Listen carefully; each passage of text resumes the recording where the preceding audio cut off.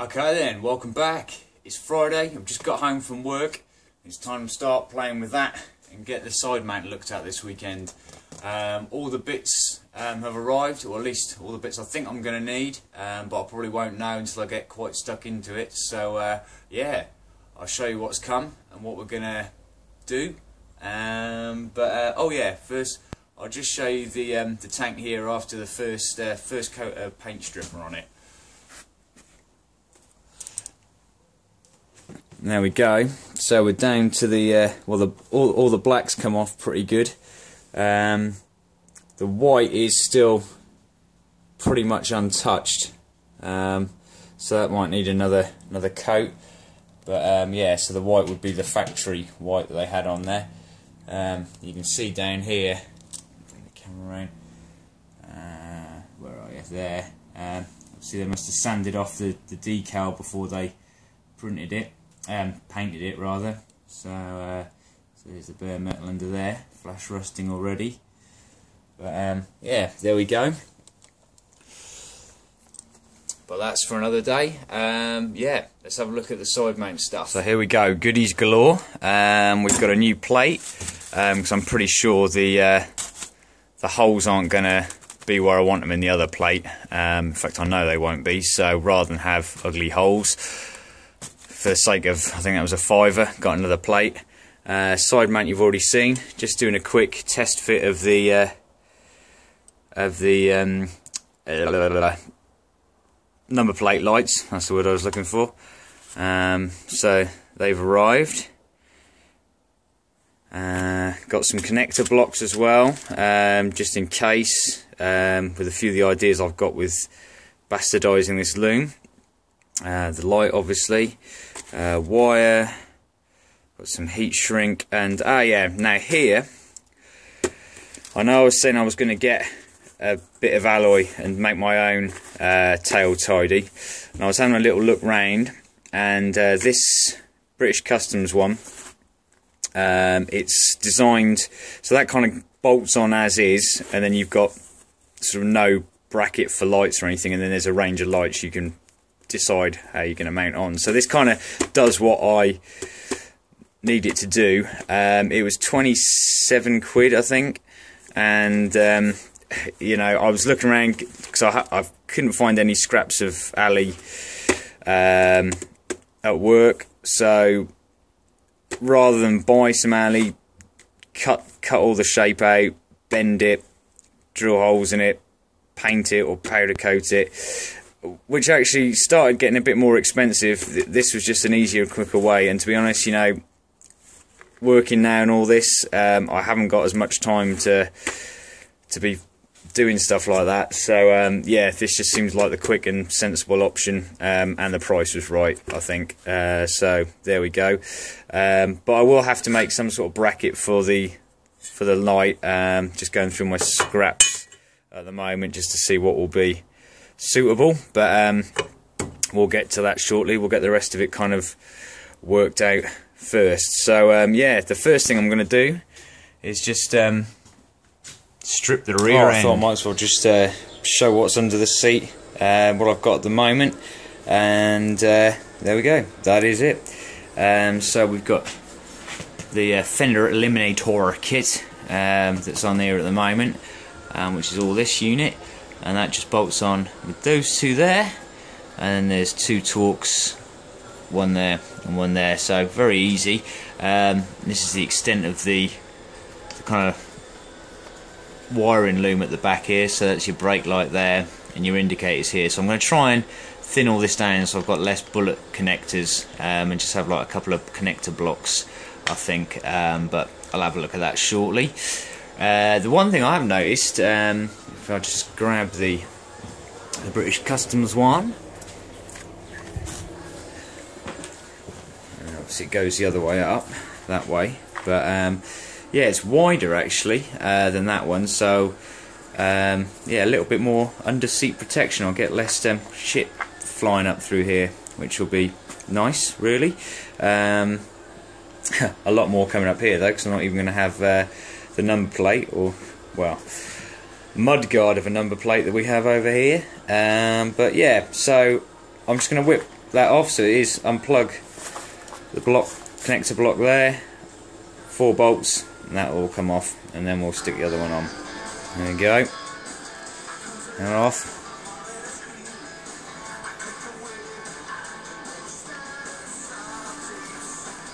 There we go, with it British Customs one installed. Very nice fit as well, actually, that one. A lot more underseat protection, so that's cool. Let's zoom out. But yeah, started now having a little look at the side mount, and I've got some decisions to make. I've just tried putting it here on the pillion peg exhaust hanger bracket, and I quite like it here. Well, I've got pros and cons for there or there. The pros on this, it seems to be cleaner and less cluttered than when it's there, and if I wanted to keep the lights here, the number plate lights, I can't quite keep them with the pre-drilled holes here because they don't really clear the spring. It's a bit too close to there. I'll show you, I'll remount it on here in a minute. It sticks out possibly a little bit further because obviously it's going to be mounting there rather than there, so I'm out a little bit there. I did try moving it on the other side of this bracket, but unfortunately I think I'm going to just run into issues with too much of the plate being obscured by the rear shock, so that's just asking for trouble, I think. It is pretty much just let's get it just in to there with the handlebars, which is, I don't want anything sticking out further than the handlebars is my usual train of thought. That's probably right on the limit. If I'm sat on the bike and so look, so foot's there, that's where the plate is, so that's it's all right-ish.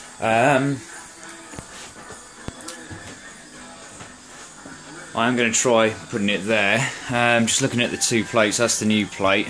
Font's a lot smaller on that one. So if I went with that one on there like that,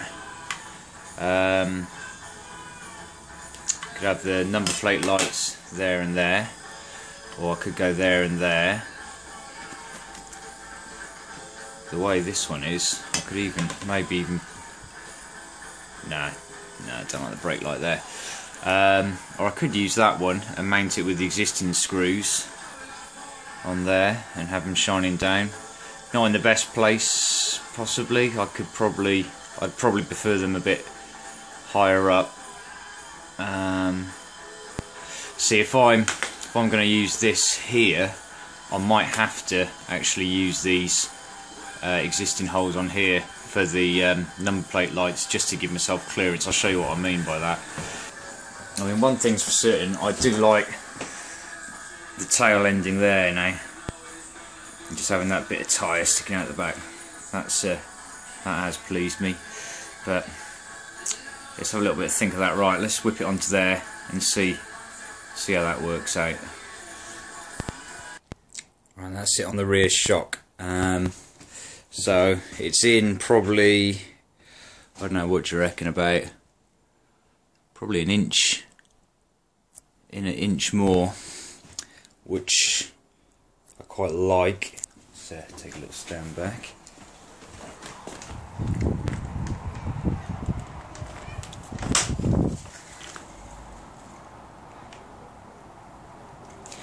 I do like it sort of positioned on the pillion peg one though. And I'll show you what I mean in terms of the bolts. You see how close that is literally just there on the spring, and I mean it's level with the end of the spring and the wires in, so I couldn't have that there. So I'd probably end up using these existing holes, drilling the holes in there and having it like that. Gosh, it's a bit of a toughie, this one, actually.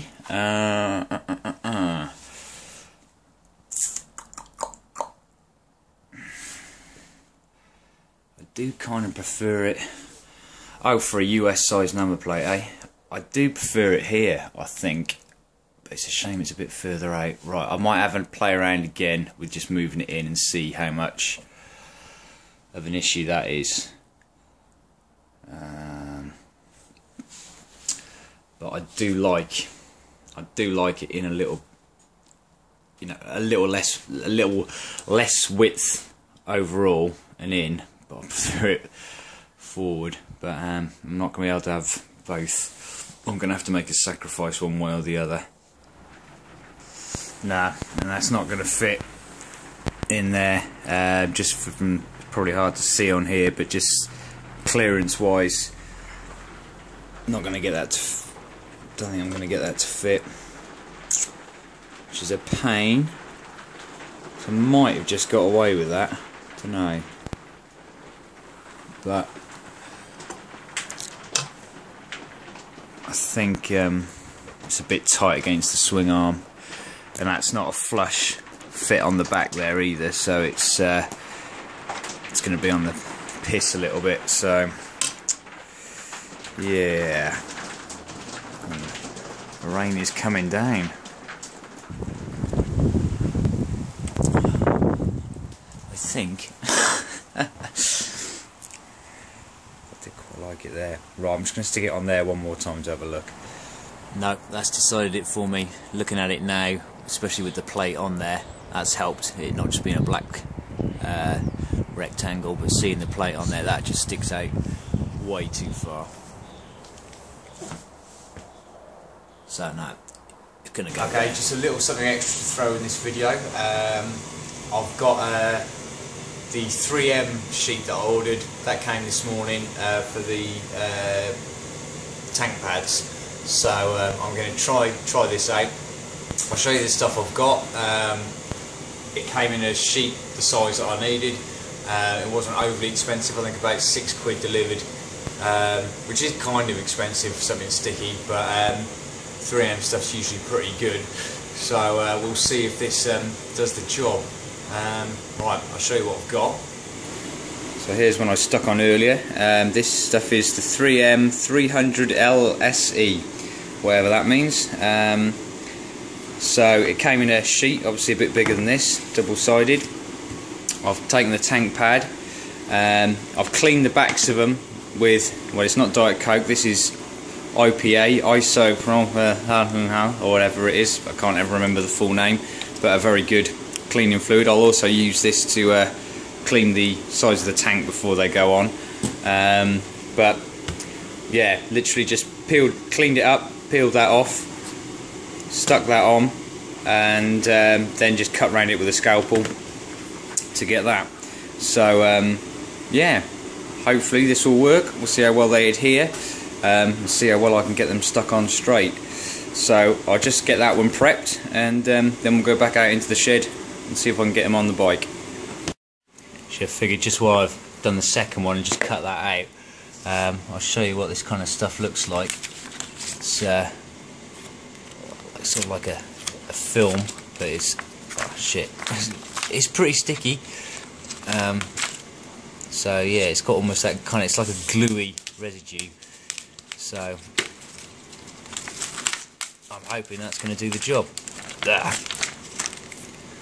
Okay then, in the shed now, getting ready to clean the tank up with a bit of IPA. There's probably, want to make sure there's all any grease and dirt and stuff off here, because obviously I've cleaned it with a bit of WD-40.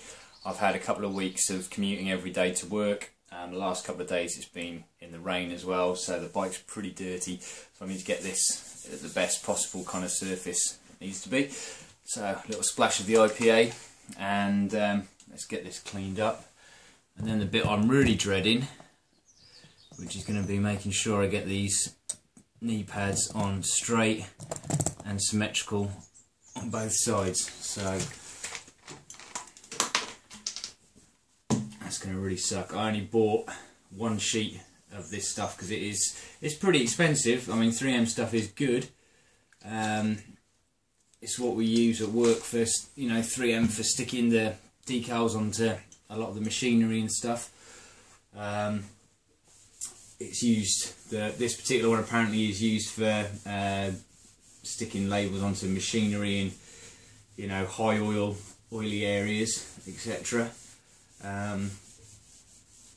It should do the job, but yeah, as I say, I only bought one sheet because I don't know for certain if it's going to work, and I don't want to spend a lot of money on something that I'm going to not really use. Maybe I should have bought two, but there we go. Right, that's looking remarkably cleaner.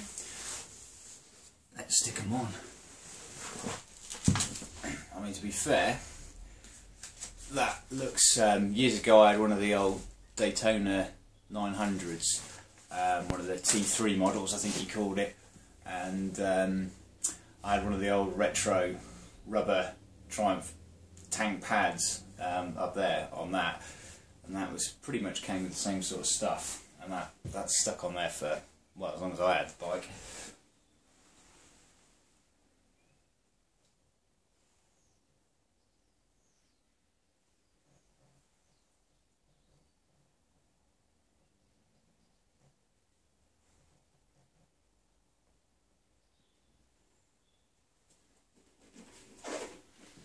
Well, that's picking up. It seems quite dark in here. Obviously it's just blending in quite nicely with the satin on the tank, but cool. I'm happy with the way that one's on. Just got to make sure I line the other one up exactly the same way, so I'm a bit OCD when it comes to the symmetry like that. Okay then, there we go. So got them pretty much bang on level. And I just eyeballed it really, actually. I didn't even didn't measure something. I thought usually it's better off if you eyeball it, just double check. And they do feel like they've stuck like shit to a blanket, really. It's very tight along around there, so hopefully that's going to be pretty difficult for anything like fuel or water or crap to get in there and start lifting it off. Yeah, so far I am impressed with the adhesion. I think definitely cleaning both surfaces with IPA first makes a big difference. But there we go. That's knee pads on. And for me anyway, that finishes the tank quite nicely. I'm happy. I'm happy. Right, so I had to make a decision after a bit of head scratching and humming and hawing and pros and cons. We're going for the shock mount because it's in a bit closer. I quite like the way it looks there, and I'm gonna, well, as you can see, I've drilled 2 holes there, so I'm gonna mount my original plate there. That gives me enough space behind here and doesn't foul the spring for the ends of the bolts, which will illuminate the plate and obviously hold it on. So yep, so we're installed now, and some stainless countersunk bolts there.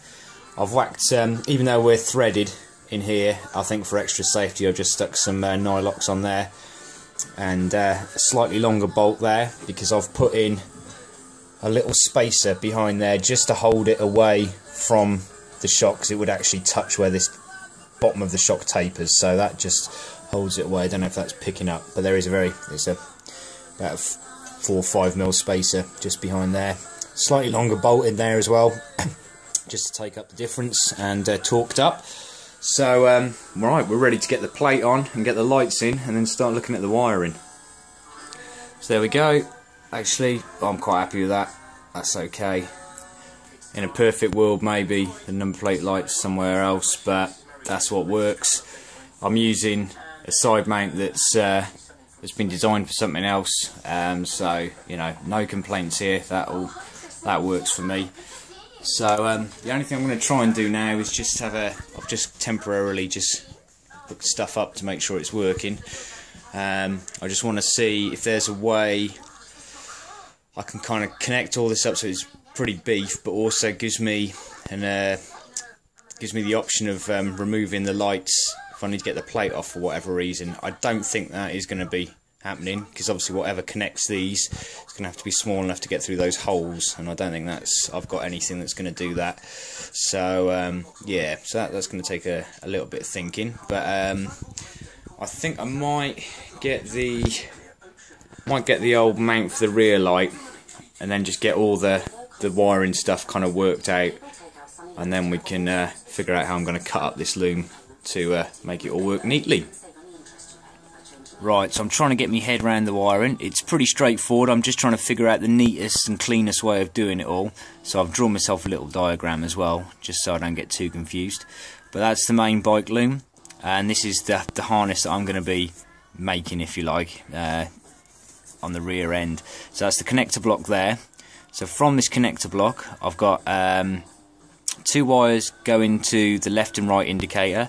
And then I've got 3 wires here for, one's a ground wire, one's a live wire, and one's the brake wire. So those 3 basically go to the brake light here. So you've got your ground, you've got your main illumination light that happens when the bike's turned on, and then obviously when you apply the brake, the secondary light flares up. So off that, I can then use, I've got the 2 indicators, left and right, so obviously they're going to left and right, but then I've got a black wire off each one to go to ground, so I can probably hook that in to this ground as well. So that's kind of taken that care of that, and then I've got the 2 number plate lights. This is where I could make it very easy, or I could try and figure out something a little bit clever, where I've obviously got the live and the ground for each light, so that's a total of 4 wires, 2 blacks, 2 reds. I could put the 2 blacks into one, 2 reds into one, so then they just go into the red and black, and they join up with the red, with the live and the ground on this harness as well. If I could try and make that so I can disconnect that for the number plate lights and then be able to remove the lights, I don't know why I would need to do that, but just in case, it just makes it easier than maybe having to cut it in the future, or I might just hardwire it all in and just deal with the consequences should I need to change it at any point. Who knows? But right, so that's the way I've kind of straightened it out in my head. But let's take you over to the sickle, and I'll show you where we're at the moment. So just checking, got my length. So obviously this is not the final way I'll be attaching the brake light. That is a little bit crap, but that's just holding it there. So I've sleeved this and put some crimps on the end of the brake light. And here we go. So here's our main harness into the loom. So this is the connector block. So there's the 3 wires, if you like, which will go to the brake light. So black to black, and in this instance red to blue and yellow to red, which is a little bit confusing, but there we go. Just remember that. The 2 indicator wires. So we've got indicator there, an indicator there. So we can bring all the black wires hopefully together, and then we've got the number plate light wires down here, black and red, which I want to try and do somehow. Yeah, so it's a bit garbled because I'm just sort of thinking as I go along really, but I'll keep turning off and then updating as I've gone through it. It's a very simple setup, but it's more about what's going to be the cleanest way of doing it for me. So and I'm a bit sleepy, so it's taking me a bit longer. Okay, and so just a quick tester. All the lights are on.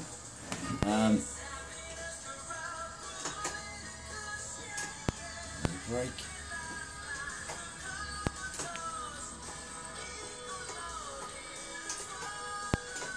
Yeah. Okay then, so everything's hooked up, and rear brake's working. Number plate lights are on when they should be. The bulb on that, that indicator's just blown. No, sorry, that indicator. So I just need to change that. But this one's working as well. There we are. Everything's working as it should be,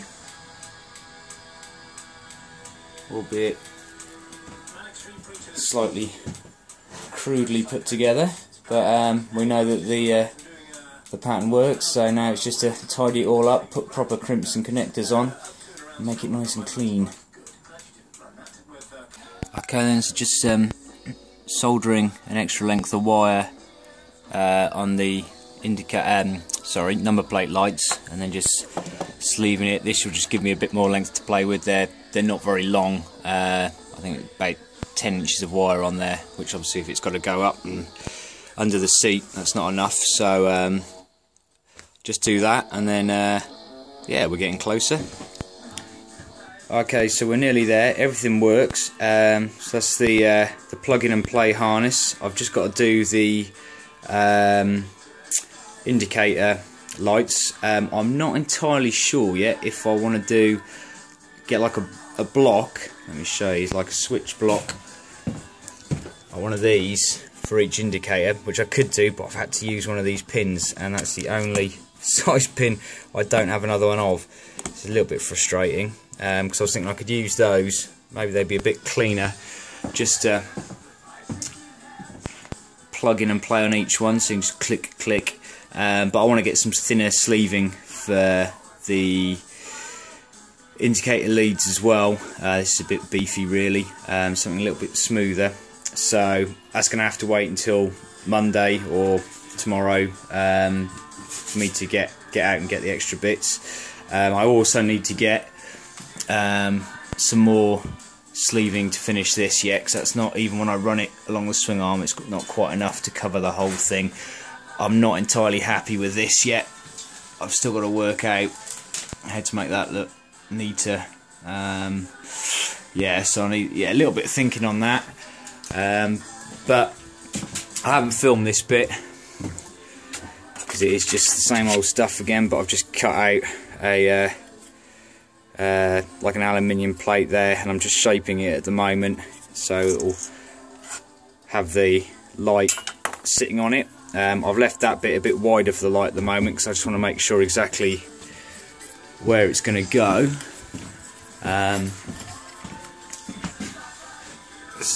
It'll either probably bolt underneath there, so I'm just giving myself a little bit of playroom at the moment to get the height of it. I think it's probably going to go underneath. Yeah, so about there. So yeah, got a little bit more just refining to do on that, but that's probably made up most of the video I think for this weekend. So yeah, bit annoying, haven't got it all finished. Probably gonna have to take Jen's bike to get to work tomorrow, but there we go. Thanks for watching. We'll crack on. I shall have this finished in the next video.